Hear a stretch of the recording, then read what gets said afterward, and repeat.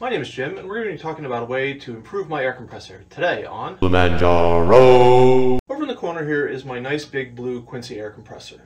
So it's a 3.5 horsepower unit. It's got a 60-gallon tank.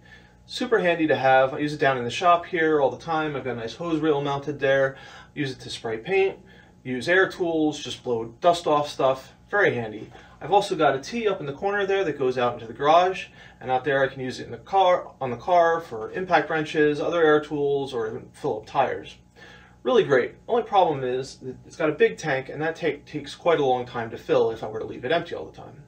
So what I first did when I got the air compressor is I put a ball valve on the exit, and I could leave the tank full all the time and just close the valve when it wasn't in use. The hoses that come off the tank, they're pretty well sealed, but there's a couple leaks here and there.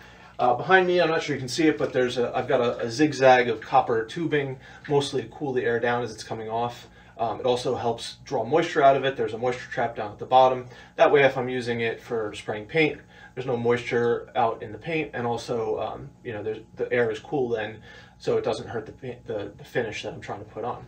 Works really well, but with all that setup, the hose reel, the hose going out into the garage, it does leak a little. So with that ball valve, I can just keep the tank pressurized and don't have to worry about it losing air over time. However, the problem is when that ball valve was a manual ball valve, it's tucked back in the corner, it was really hard to get to. So I frequently would forget or just be lazy and not close the valve, and then slowly over time, the air would draw down, the compressor would sense that the pressure in the tank was low, and it would kick on. Now, not really a problem if I'm down here in the shop. However, sometimes it would take 4, 5, 6, 7 hours, which meant that I was either upstairs watching TV, upstairs asleep. It's quite noisy, would wake me up. Not a great situation. So instead, I replaced the manual ball valve with an electric ball valve. I put a switch right next to my light switch, and that way when I was leaving the shop, I thought, I leave the shop, turn off the light switch, turn off the air compressor. Should work really well. Unfortunately, for whatever reason, I can't remember to turn off the air compressor. So still, I'll turn it on to use it for something, and then I'll forget, and inevitably in the middle of the night, the air compressor kicks on, wakes up me, the wife, nobody's happy, so not a great situation. So I finally decided I need to figure out something to do to fix that. So what I'm going to do here is I'm going to use this little microcontroller. This is called a QTPY is the name of it. It's an ESP32 based microcontroller. It's got Wi-Fi on it, and it's got a couple analog and digital outputs. So I can use this along with this little relay to control the ball valve. Now, to control the QTPY, what I'm going to do is wire the same switch that I was using to control the ball valve, but I'm going to wire it into this microcontroller first, and then I'll have the controllers say, if the valve has been open for more than, say, 2 hours, close the valve. He's probably done, he's probably forgotten about it, we'll close the valve. And then the next time I'll have to turn it off and on again, and it'll open back up, and it should work great. The other thing I can do, because this has Wi-Fi on it, I can make a little app for my phone, or just a web page where I can go and use my phone to turn on the air compressor. That'll be great when I'm in the garage. Don't have to come run down here to turn it on or forget to turn it back off again, same thing. So I can just whip out my phone, click a little button, and open up the air compressor and use it out in the garage. So that'll be super handy as well. I was also thinking that there's been a couple of times where I'd like to know what the temperature and humidity is down here, for doing finishing work or epoxy, stuff like that would come in handy. Rather than just get a regular temperature sensor, what I'm going to do is wire a temperature sensor into the microcontroller and then put a little display on it. I've got the thing anyway, might as well do that. Then I can look at my phone and see what the temperature is. Probably won't ever do that, but if I'm down here, I'll be able to look at it and see, if it's too cold for epoxy or it's too hot for spraying finish or whatever it may be. So let me get these wired up, and we'll take a look and see how this works. All right, I've got this all working, all wired up. I've got the software written for it. So in the center of the breadboard here, you can see there's the QTPY, and then over on the side here, there's a temperature and humidity sensor. Also happens to do pressure, which I'm not sure if I will ever need that for anything. Can't imagine I would, but it's there. It's what I happen to have. So I've got this nice big toggle switch here, nice snappy action on that, and that's connected down at the bottom here is a little relay, and I'll connect that to the ball valve. I've also got this little 16-character 2-row display here, and I'll use that to display the temperature. I don't really like this display. It's something I've had kicking around for a long time. It just happened to be, what was handy and easy to get working on here. So I'll probably eventually find, a nicer display to use. Of course, it's only just displaying the temperature and humidity, maybe the state of the valve or something. I don't know. It's not super critical that it's a really nice display, but I'm going to see if I can find something a little bit better for it. So as you can see, this is a bit of a rat's nest here with how I was playing around getting it set up in the breadboard.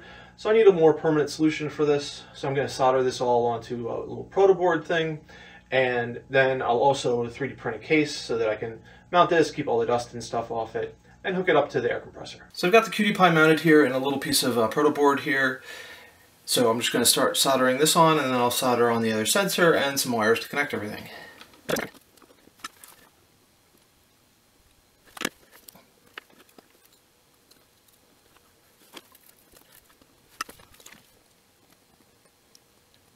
Alright, so we're going to do the ground wire first, so I got that laid out. We'll put it in here and solder that in.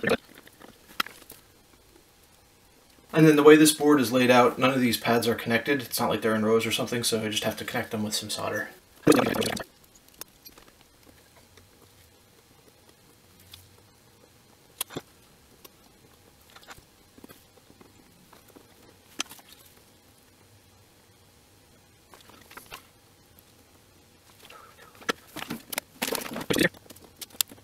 That's good enough for the ground and the power. Now we just have to do that for the other connections. We're just finishing up here. I'm soldering on the wires for the relay last here. Just got to do the ground down here, and then the signal wire over here. Spin it around. And get the power wire over here, 5 volts. And then just clip the leads off that are sticking out a little bit. I'm not going to cut the pins off just in case I want to ever take that out and use it for something else. Alright, and we have the microcontroller wired to the sensor. We've got some wires for our little display. I've got to plug in the back of that. And then we have some wires going off to our switch here, and some wires going off to the relay down at the end here. So I just drew up a quick case here in Fusion 360.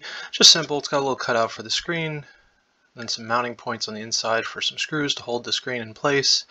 Then there's a little cutout on the side for the wires to get out, the USB-C to power the microcontroller, and also the wires to the switch and the relay. I've got also 4 screw holes on the back here, and I'll put a back cover on it once I'm sure everything fits in there nicely. May have to make this a little bit deeper or wider or something to make sure everything fits. So I've got all that mess cleaned up off the breadboard, got it on a little proto board, all soldered up nicely on here. I've got the switch wired, and I'll mount that separately. And then I've got the relay. It's not attached right now because I got to put it over by the switch. But you can see it's running. It runs off USB-C. And you can see when I flip the switch, relay comes on. Light on that changes to let me know what's going on. And then I flip it again, it'll turn off.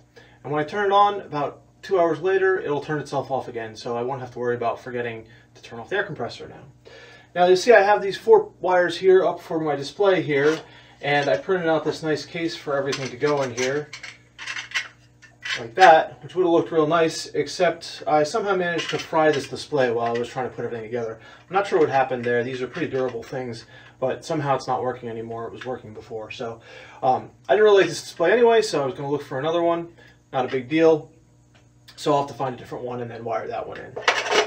The other thing this can do is on an iPad or phone or whatever, I've got a little website set up, so it'll tell me what the temperature and the humidity is there too, and then I can use it from here to turn it on and off as well. So that'll be super handy for when I'm in the garage, want to turn it off, don't want to have to run all the way downstairs to turn it on, turn it off. I can use my phone and just go to the website for it. Work really well. So the last thing that I want to do with this is I want to add on this little guy here. This is a particle sensor, a dust particle sensor. So it measures how much dust is floating around in the air, and it'll tell me, if it's healthy, if it's not so healthy. If I've been doing a lot of sanding, I should be able to see that on there, and be able to tell if I should turn on the air filtration or do something else to make sure that it's healthy down here. So I thought that'd be a kind of nice, interesting thing to add on to here, since I'm going to have a display anyway. These things are pretty inexpensive. Figured I'd throw one of these on here. So, if you know of a display that I should be using for this, please let me know. I've been trying to figure out what a good one is. I don't want something that's too big, but I want it to be bright enough that I can see it kind of from anywhere in the shop. It's kind of a mixed bag. If I make it bigger, then it'll be easier to see, but it takes up more space and everything. So, kind of playing around with what I want to see there. So, if you want the code for this, it's pretty terrible. I'm not the greatest coder, so but I'll be happy to share that if anybody's looking for it. Otherwise, thanks for watching.